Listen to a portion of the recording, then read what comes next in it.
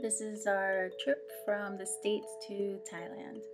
So here we are on our first flight to Chicago. There's Lev sleepy. It was really early in the morning. We're about to head over to Chicago from Florida.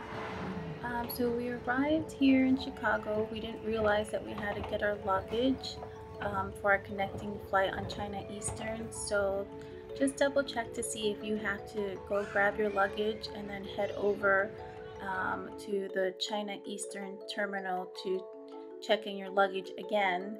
And here they allow 40 pounds, which is 18 kilograms. So make sure your bag doesn't weigh over 40 pounds or they'll charge you more money.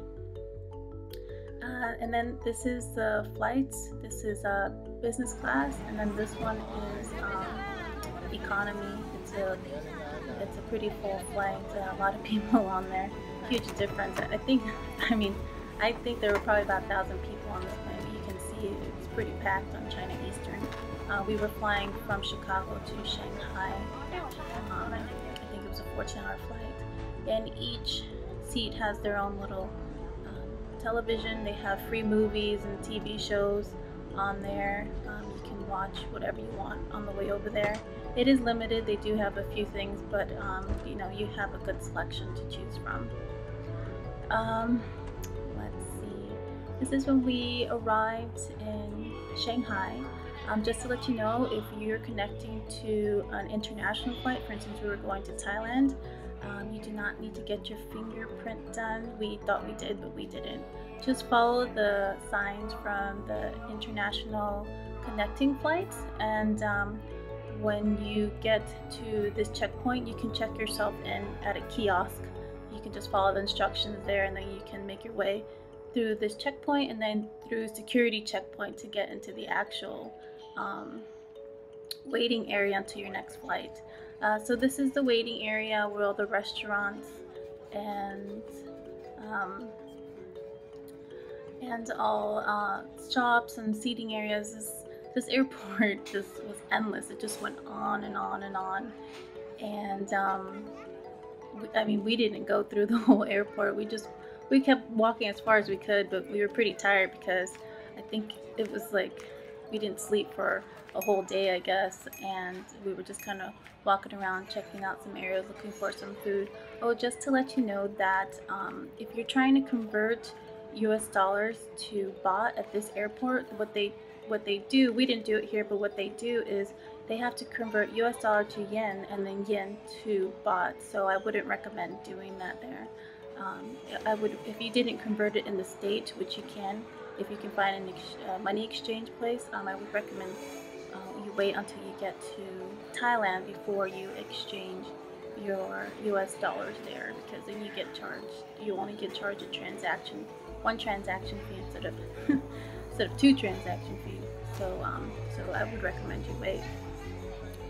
And then we go to this human conveyor belt.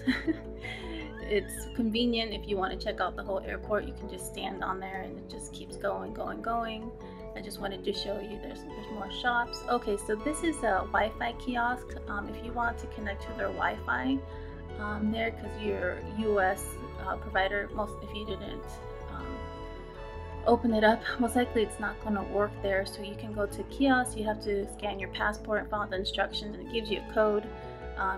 You connect to their Wi-Fi and put in the passcode on your phone or your laptop. The internet is okay. It was limited, but it was all right.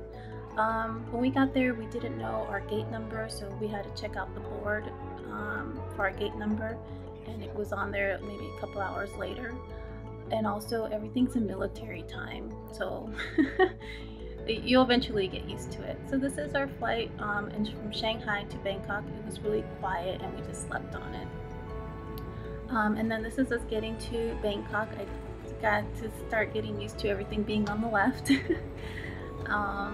This is when we first got off the plane, and we were making our way to the baggage area to collect our baggage.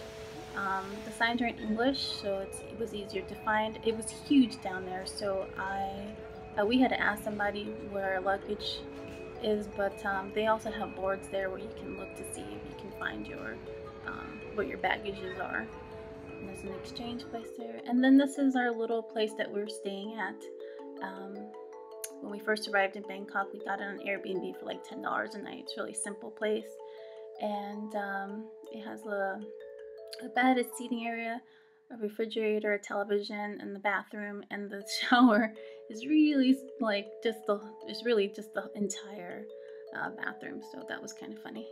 Anyways, that was our whole trip from the States to Thailand, and I will talk to you next time. Bye.